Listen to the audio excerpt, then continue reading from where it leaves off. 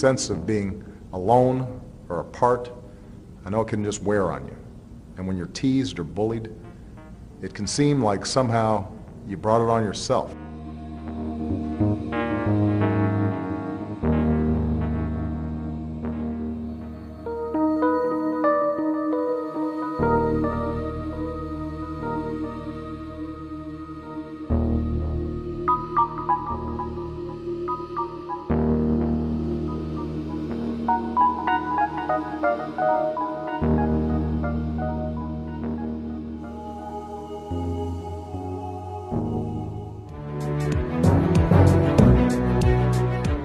Anthropogenic greenhouse warming is a theory whose basic mechanism is well understood, but whose magnitude is highly uncertain.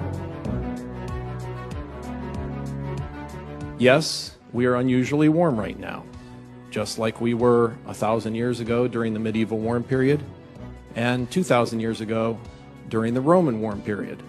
Now, those previous warm periods couldn't have been our fault. The point is, climate varies naturally. Some activists, politicians, journalists, corporate and government agency representatives, and even scientists who should know better have made claims that are just unsupportable based on evidence and research. It's my view that such false claims undermine the credibility of arguments for action on climate change, and to the extent that these false claims confuse those who are making decisions related to extreme events, they could, in fact, lead to poor decision-making. On the afternoon of August 3, 1562, a thunderstorm struck Central Europe across a front several hundred kilometers long. After raging for several hours, the storm unleashed a terrific hail that continued until midnight. It destroyed crops, it destroyed vineyards, birds, and unprotected horses and cows. Diarists then noted something that we hear today. They said for 100 years, such a storm had not been seen.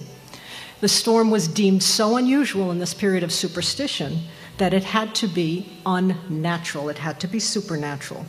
Thus, superstition and witchcraft bred a precautionary response. Eradicate those responsible for the storm and this period of new storminess. Now, it was well known that people could cook weather with the help of Satan.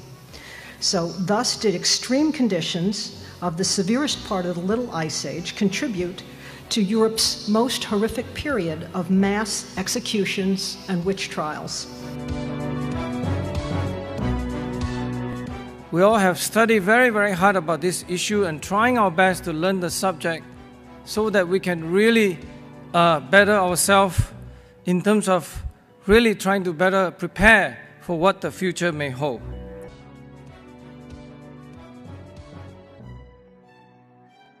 Now, there were skeptics who stood up, but they were often accused of, or threatened to be accused of sorcery to squash any debate. So legal philosopher Jean Bodin in 1580 noted that witchcraft was the most terrible problem facing humankind. Again, a very modern note. What is it that we deny?